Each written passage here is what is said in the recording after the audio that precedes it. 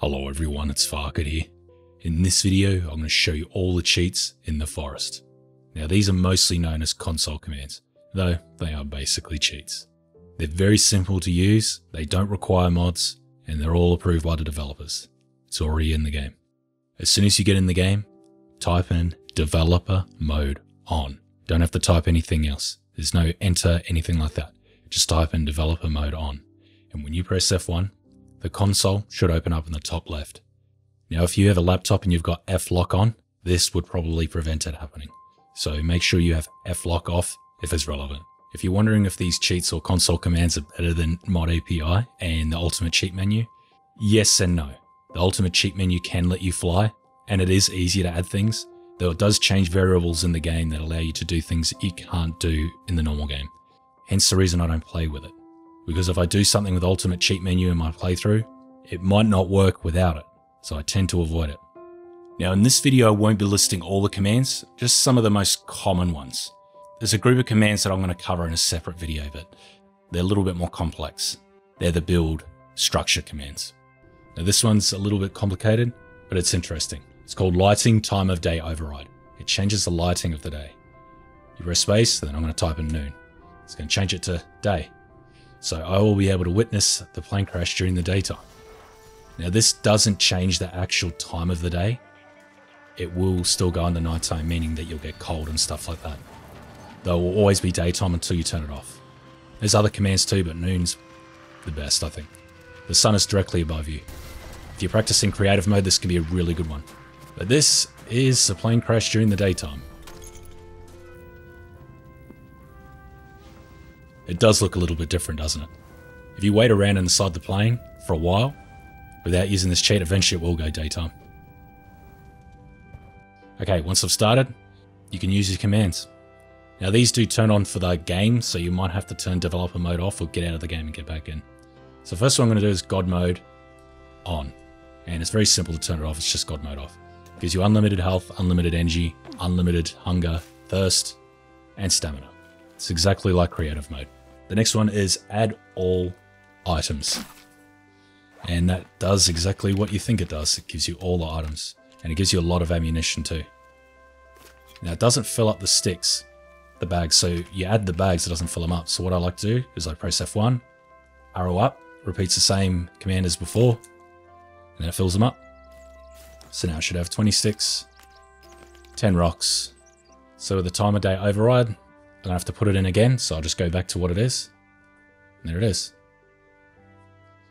So you press up arrow, down, goes to the thing. I can erase it. If I turn it off, it goes back to where it was. So it's just a normal day. The next one is build hack, which is basically what creative mode is, which is God mode, build hack, and enemies off. So build hack on, and I go to build something. This is very good if you're playing a legit playthrough and you want to test something out, but you don't want to save the game. I do it quite often to see if things will work. Just like that. So you can test things in your proper game. Now, if you've got a lot of blueprints and you don't want to stand there doing this, you can type in build all ghosts. And it builds everything. Keep in mind, it's very loud. Next one is speedy run on. And that makes you run very, very fast, as you can see. Now, I recommend you use this one in conjunction with God mode, because it is very easy to kill yourself, like that. Jumping through the air, you get a lot of air time. It can be good for doing tasks that require a long travel. Say if I wanted to build a bridge across the sinkhole. The issue usually is if you're going to use rock walls, you're going to have heaps of rock blueprints down in the bottom of the sinkhole. But with this, I've built the two ends. I can cancel everything. So I'll type in cancel all ghosts. This is very loud, by the way. So keep that in mind. So I stuffed it up. So this end wasn't high enough, so I'm going to have to redo it. Cancel all ghosts. Then I can run around. And I have a bridge over the sinkhole. Now the issue is I can't reach it, so I'm going to have to use the build all ghost command. Here we go. Just keep in mind when you're running, you can't really run in a straight line. It just goes on an angle. So I'm not tempted to run across this.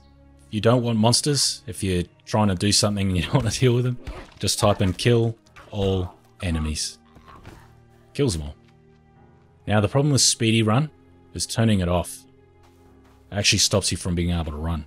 The trick to this is just a power attack, and then you're able to run again. I don't know why that happens, but it does. The next one is invisible on. Now it doesn't make you invisible. What it does is this. When you go into water, you can walk around normally. So it can be very, very good if you want to build something underwater. Also the sharks don't bother you, which is kind of good. I don't believe it's in the ultimate cheat menu, this one. And to turn it off. Next one I find quite useful, and if you're struggling to breed rabbits, I recommend you do this, because breeding rabbits is a pain, because it's only 10% chance every time you sleep. Add item 77. Gives you a rabbit. And you want to make another one, F1, press up, put the same command. Just like that.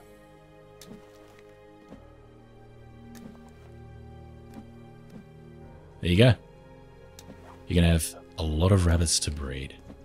The next one is caves. Now, a lot of people have issues with the caves being too dark, and I don't blame you. It is quite dark, and also if you've got fears, associated phobias, it can make it real difficult. Well, here's a command to get around that. Cave light on. There you go. You can now see in the caves, but you can see why it turns off and on. Things don't spawn in properly, but you'll be able to see everything that's there. Now, if you don't want to deal with enemies, it's enemies off, and they all disappear. That's essentially what creative mode is. Enemies off, God mode, and build hack on. And to change it back, you just turn it back on. Same with cave light. It actually changes the outside world as well. It's not as dark outside. Now this is one I use to get a lot of screenshots for the wiki. All those images on there, or just about all the ones that are cropped in mine. What it is, it's terrain, render, off. And you can see how it works. It's actually very good for spotting items. If you've lost something in the grass or you're hunting, it's much easier to see mushrooms this way. But yeah, what I'll do, I'll drop an item in much more light than that. Screenshot it, crop it, there you go, done. And same with that one. To turn it back on, just turn it on. Now, if it's not raining and you want it to rain, or you want it to be sunny, it's force rain, heavy. And force rain, sunny, gets rid of it. It's a little bit delayed, I'm not sure if it's working properly. If you want to get rid of some of the grass, and I haven't tested this properly by the way, whether it will actually save it. It's cut, grass, 10, or 100. The bigger you make it, the more it's going to take to load. You can see why there's grass in the game. It looks quite barren without it. I don't know if it will save though. Keep that in mind. If you don't like trees, if you want to cut down some trees, cut down trees, 5%. That will remove 5% of the trees. If we go cut down trees, 100%, there is no trees left in the game. This can actually be a good way to explore the map, and you'll see how small the game actually is without all its trees. It's a lot smaller than you think. But it's also good if you want to find somewhere to build, because when there's trees in the way, you can't really see if it's going to be a good place. Good for checking out inside the forest rather than doing all the obvious places that most people do. Some other helpful stuff is you press F2 and it gives you some statistics and stuff of what's going on, like your coordinates and how much RAM the game's using that. I don't know enough about that stuff to really go into depth. And also you can bring up the log and that sort of stuff. It's quite difficult to use, but you can press F1 and to help. Press F1 again, it lists all the commands there. There's a lot. And it's quite tricky to use this because of how it's designed, but you gotta get into the inventory, press F1, and you can open it up again. Now, if the game's too difficult or too hard, and you're just in a normal game mode, you can change the difficulty. So it's set difficulty, mode, hard, survival. And that will change the game mode. If you want to access creative mode, you're going to have to get set game mode, standard, creative, or mod. I don't know what mod is. If you're in creative, you won't be able to spawn monsters in. If you're in a creative game, you want to make it normal, type in set game mode creative, and then select your difficulty. So set difficulty mode, peaceful, normal, hard, survival, etc. Now that should work. I haven't really tested it too much. Now it's getting dark, so what I'm going to do, lighting time of day override, noon. Super bright. The sun's directly above your head. Doesn't move. You can change your outfits. There's a full list on the wiki. But for instance, add clothing by ID, go 9, changes me into the black suit, the tuxedo. And there's all the rest there too as well. If you don't want animals, you turn them off. Trying to eat me while I'm putting commands in, and you just type it. Turn it back on if you want it. If you never want to run out of items, because add all items doesn't actually add infinite items, you can use item hack on. And that gives you unlimited. So you can keep using whatever you're trying to use. Though it does lock certain things like the bow, you can't use it. But if you hold down the bow and turn it back on, you can do this.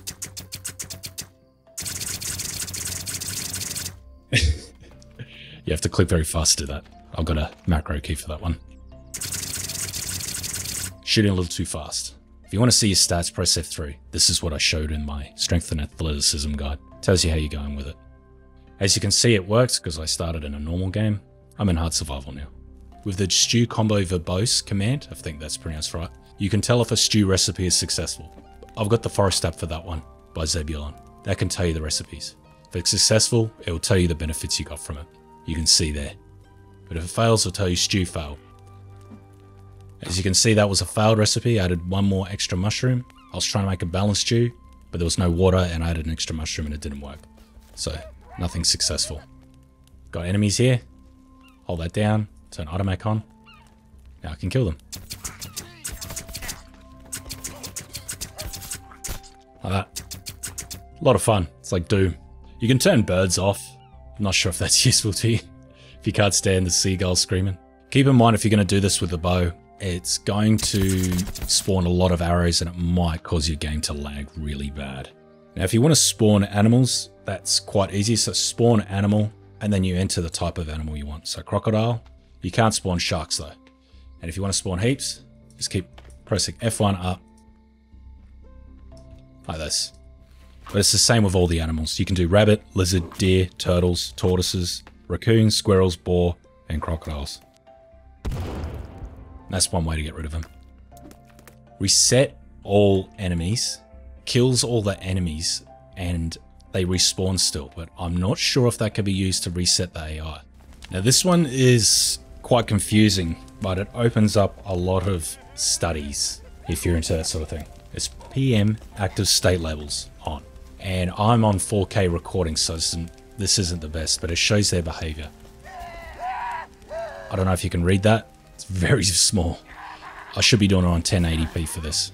But you can test what effigies and red paint does. If you have that on, you'll see what they're thinking. It also shows where they are on the map. So searching, those ones up there, they're searching for me. Home state means that they're asleep, I believe. But it'll show you aggressive or fearful. They're fearful of me here. Probably because it's new in the game, they don't know who I am yet. This could be a good way of testing the cannibal's behavior in that. I'm going to turn that off because it's lagging the game too much. Achievement log level, all. This will log when you've got achievement progress. So if you craft an item, it will tell you here if it was successful. And other things, if you've successfully searched a cave, part of the Splunker achievement, that sort of thing. Good for testing or seeing where your progress is up to. Though quite complex, I think. Game timescale. This one speeds up the game. Now, it's normally set at 1. If I set it at... and I turn God mode off, I'm decreasing stats at 10 times the speed as what I was before. I set at 50, so it's 50 times faster. I set game timescale back to 1, goes back to normal. Now, timescale, not game timescale, speeds up how fast the game plays, so I'm playing twice the speed at 2. As you can see, it's like fast forward. No, I'm not speeding up the footage here.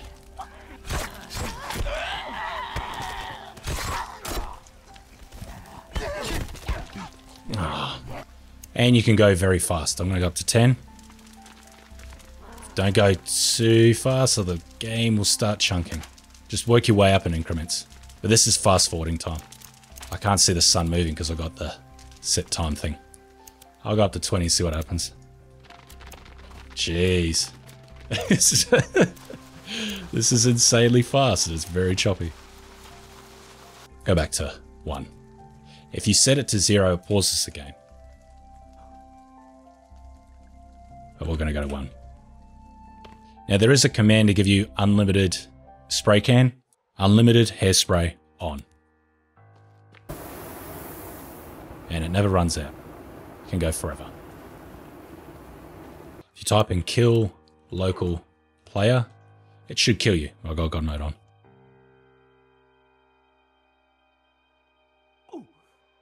Kills you. There is Kill Me Fast, which is permanent suicide, which means you won't be able to be revived. Now you can spawn mutants and enemies. So spawn regular family. And that will spawn a normal, regular cannibal tribe. Now if you want to do testing where they attack you, spawn families. If you spawn them individually, they'll run away most of the time. But there's spawn painted family. Spawn skinned family. Spawn skinny family. So it's all the tribes in one. There you can spawn them individually. Spawn mutant fireman. They're special ones. And then there's spawn mutant Armsy. Vags. V-A-G-S. That's Virginia. And Fat.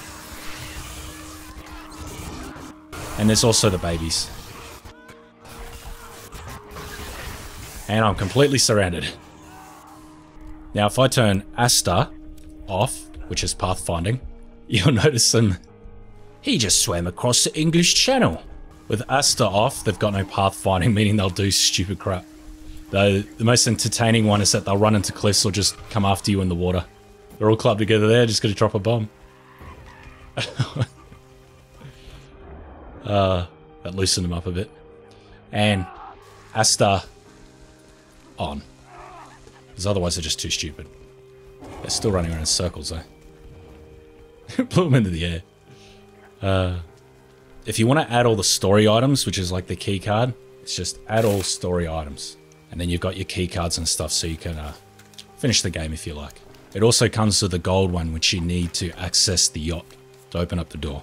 Now if you're looking to play a normal game but you want to get attacked more, you can spawn the artifact ball, which is used to pacify or make the enemies more angry. That's add item 294. Because I've already got it, won't work, so spawn item 294. So I got a few there, just in case. I can't pick them up, because I already got one. There's also the go-to commands, they're all listed on the wiki as well. There's quite a few there. So like 50 minus 383 1328 takes me right in front of the vault door. Or go to 351 441384. I go to the yacht. If you're looking to test out a zipline catcher, which is quite popular these days, there's bound to be more methods. What you can do is turn log hack on, and it gives you unlimited logs to drop. Though you have to turn it off to be able to interact with anything else. You can't just drop it. It just keeps going and going and going and going. So it's log hack off. And then I can drop it. So I want to fill up some storage, log hack on. Then I can just fill them up like this.